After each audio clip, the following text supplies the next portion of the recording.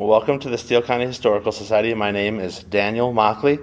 I manage the archives here at the Society. Today we're in the exhibition hall looking at a McCormick Reaper, which was brought to the Historical Society in 2015 by a local man from Ellendale. The mechanical reaper revolutionized farming, bringing it to the industrial age. Prior to the invention of the mechanical reaper, grain harvest methods had remained essentially the same since the earliest recorded history, all the way back essentially to Egypt. At those times and all the way to the introduction of the mechanical reaper, the harvest of grain was conducted by men with sickles, gatherers, and cradles in that order of creation. As you see, the sickle is a simple blade, and you hold the grain with one hand and pull with the other. Pull the blade through, cutting the stems. The gatherer and cradle allow the user to remain in an upright position, simply cutting the grain down and moving and creating bundles, one bundle at a time with each swath.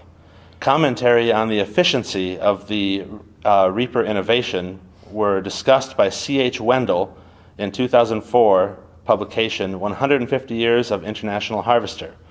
He writes, Cyrus McCormick's reaper, invented in the year 1831, with the use of one man to ride the horse and one man to rake the cut grain from the platform, the reaper could cut as much grain each day as 4 or 5 men with cradles, or 12 to 16 men with reaping hooks. This particular reaper is a McCormick reaper. Prior to popular belief, there were in fact competitors to McCormick in the early days. For example, the Hussey family, who produced reapers and actually competed with McCormick, Cyrus McCormick, for patent rights until the time of Cyrus McCormick's death in the late 1800s. What worked well for McCormick and what made them so successful is something that sometimes people forget about. Transportation in the mid-19th century was a major undertaking. In 1847, Cyrus and his brother left the East Coast, where all of these manufacturers were producing reapers, and moved to Chicago. Now, Chicago at that time isn't the bustling city we see today. It had dirt roads and was very undeveloped. However, what they did have in Chicago was major water transportation through the Great Lakes for natural resources and the rivers for natural resources to come to the factory.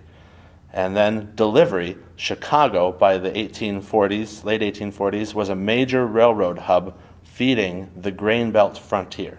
The exact production date of this unit is unknown. However, trying to narrow this down is complicated by a couple of basic facts. On the centennial of the McCormick Company, they produced 100 replicas. These replicas were taken out into the field and demonstrated so that they too would have wear from use. It's further complicated that when they produced these replicas, they attempted to use historically accurate materials. I hope you've enjoyed taking a look at this McCormick Reaper in the exhibit hall of the Steele County Historical Society, where we preserve and share history today for tomorrow.